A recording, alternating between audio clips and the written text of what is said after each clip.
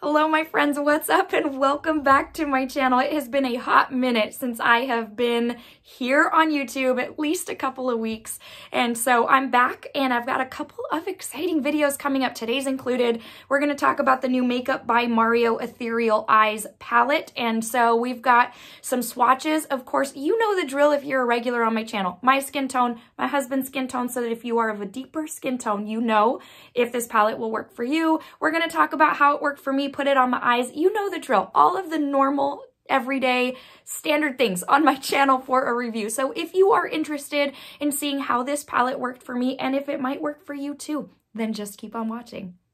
Alrighty, my friends, so before we jump into the nitty-gritty of this palette, a couple of things. I have been off of YouTube for a little bit. We went on vacation and listen, I ended up sick. So here we are, and it has been a recovery process. It was a head cold that turned into a sinus infection, and if you suffer from sinus infections, you know the difficulty that it is to get better from them. So here we are. My voice is not at its best. It's better than it was. I don't sound like Batman anymore. So my apologies if the voice is, not as, I don't know if it's just, it's different. So here we are. But let's go ahead and jump into this palette. So the Makeup by Mario Ethereal Eyes palette. This is a very anticipated palette once he dropped the information about it.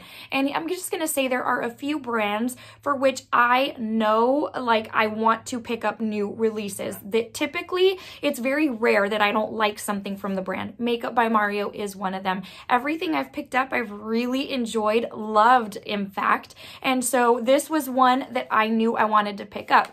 In addition to that, I never picked up his all matte palette, that neutral all matte palette, which I know I'm not a neutral all matte type of girl, but it's one that really was on my list. I dragged my feet, never picked it up, and it's been out of stock for forever. And typically that means they're like either just repackaging or maybe it's just totally out of stock that it takes a very long time to reproduce. So anyways, so when I saw that this one was coming out, I was like, yes, because I was not able to get that one, this would be a good substitute for me. So it is a $68 palette with 12 eyeshadow shades. His box is standard packaging for him, just so that you are aware it is manufactured in the USA, assembled in Dominican Republic, 12-month shelf life, which seems a little on the low side compared to a lot of the other palettes that have recently been coming out. I think Natasha Denona even does like 24-month shelf life. But anyways, I also love that he says, for Mario's exclusive techniques and tips, visit makeupbymario.com, because he does have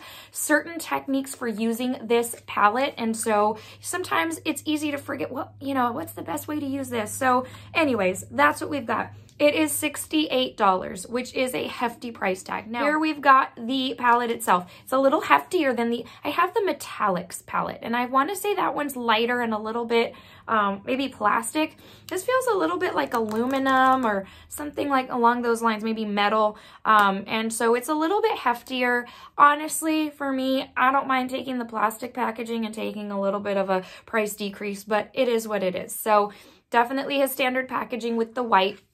On the back, you have the layout and the names. There are really no names to these. They are referred to by EE1, EE2, which is Ethereal Eyes.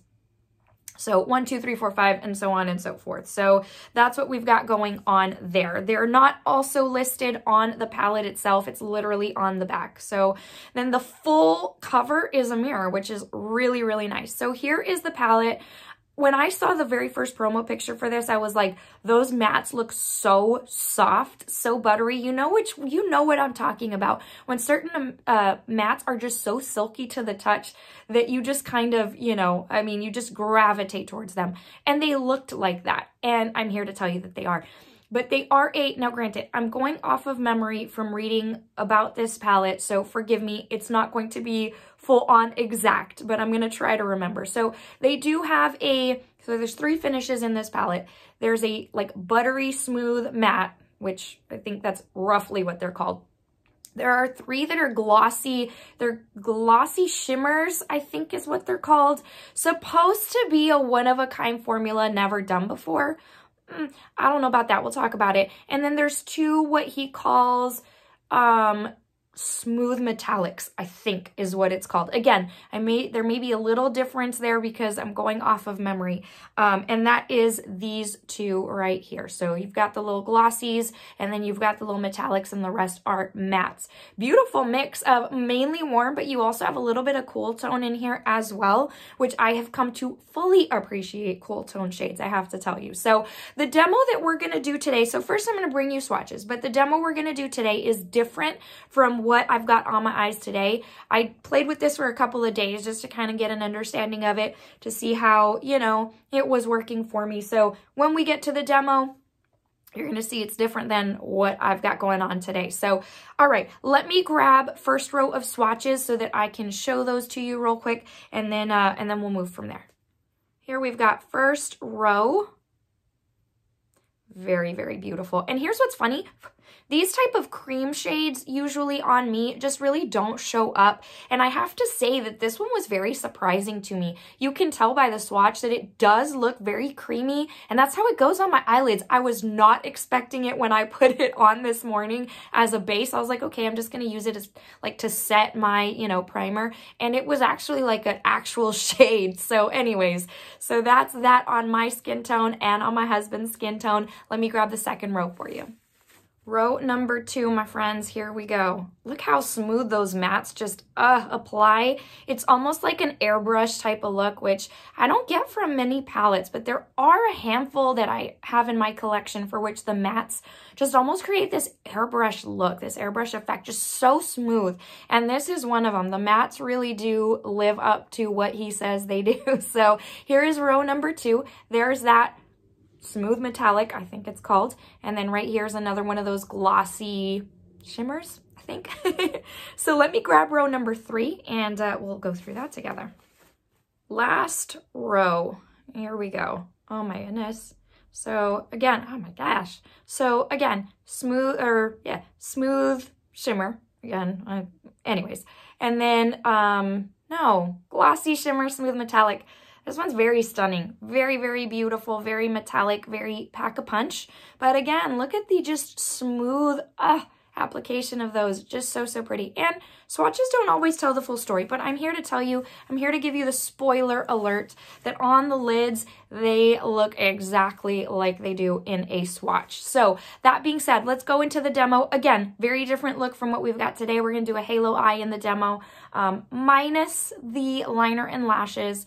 And then, so just so that you can see, this is like a super simple look, but in essence, I did one of the, so, okay, hold on. Let me show you what I did today. So right here, this shade right here is in my crease.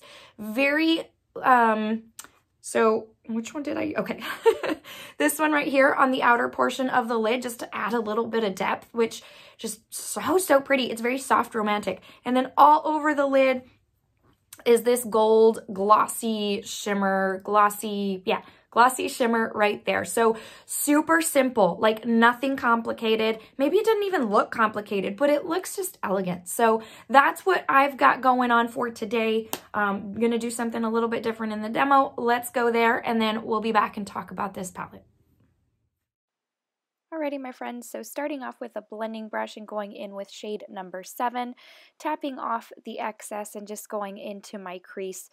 These mattes, honestly, I know I'm just giving it all away right off the bat, but they just blend so nicely. They give your eye a very airbrushed look, and it's not a whole lot of mattes that can do that. These buttery mattes do live up to the hype. So just adding a couple of layers of that for the intensity that I wanted as far as a shade of pink, and I loved it.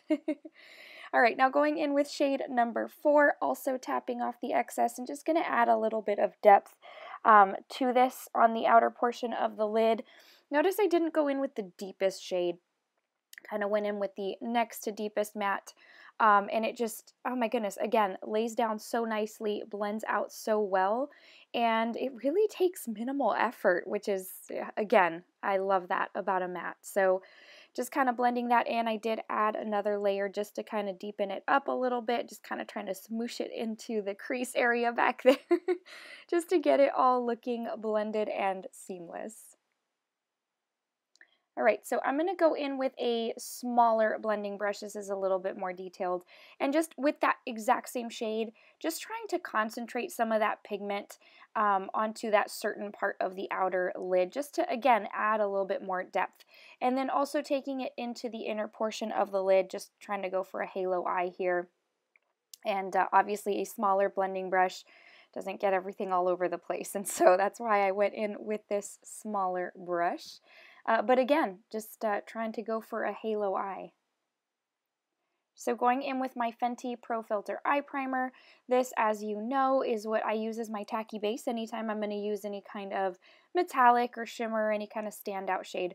So just placing this on the middle portion of the lid where I plan to just kind of lay down that standout shade. All right, so going to go in with the shade, I think it's 6.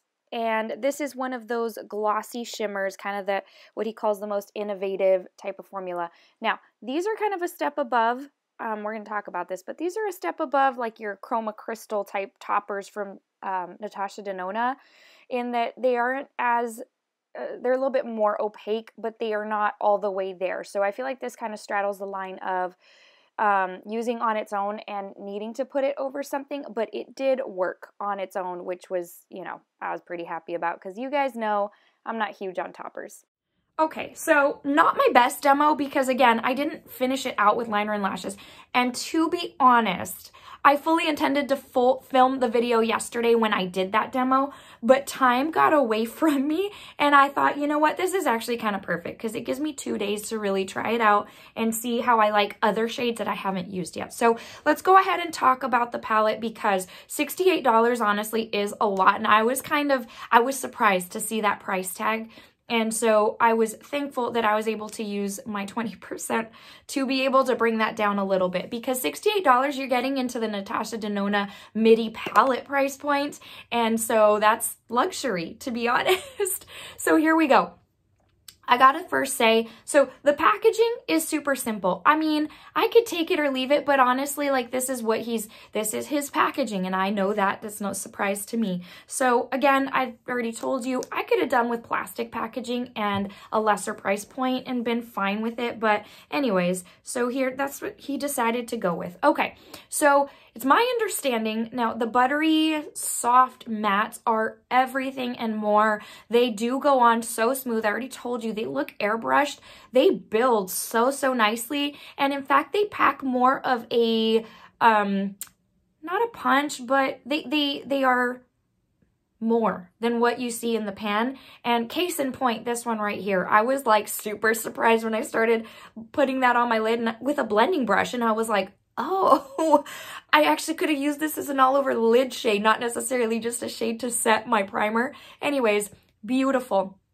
These mattes are everything I had hoped they would be. And for me, the mattes in and of themselves make up for the fact that I wasn't able to get my hands on his full matte palette. So, and I love that there's the mix of, there's a little bit of pink, there's definitely warm tones, there's, you know, couple of cool tones. So for me, I love the mix. It's just very romantic, very soft, but you can build it up to be smoky and deep and just very sultry and romantic. So I love that.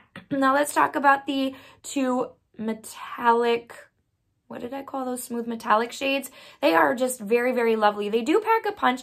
I love this one. This one for me, you guys, if you've been with my channel for a long time, you know this is my type of pack a punch. I love sparkly, intense, metallic, very liquid metal. This one truly is what I would consider like almost like a satin. It's a little bit more than that, but those are the types of shades and finishes I don't use as often. It's still very pretty though, and I know there are quite a few ladies who love that type of shade. So there we go with that, but beautiful still. And I love that there's a variety. There's like 3 different types of formulas here. Now, the glossy shimmer, again, he's saying that this is a one-of-a-kind, first ever done type of formula. Now, I will tell you, to the touch, they are probably the softest type of shimmer I have ever felt. Honestly, I did not anticipate them being so soft. If you're familiar with the Patrick Ta palette, you know those to be just a little bit grainy.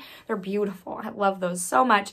but they do have a little bit of a grainy feel to them. These are not like that in the sense of you touch them and they feel like silk. So that's definitely there as far as a beautiful feel. Now, I know he says one of a kind finish, and they are beautiful, but you guys know how I feel about the, what is it? It's the Natasha Denona toppers, and I forget what they're called. I don't remember if they're the Chroma Crystals, but there is a topper that Natasha Denona has that I'm not a fan of because they're very thin, and they go on very, I don't know if translucent's the word, but if you don't have anything underneath, it's just kind of like just a wash, which a lot of people do really like. It's just not my cup of tea. Now, I do feel like these are kind of a step above that, but not fully opaque to where it's like, okay, these can kind of stand on their own. They do provide a very romantic, very, I've told you about like classy glitter, and it's probably, even in my mind, it's like, okay, what would classify glitter as classy? But I don't know. It's not that chunky, you know. I feel like if I were going to go to a night event, a ball, just a, you know, something like that, a gala, like this is what I would consider to be, that's what I would use because it's classy.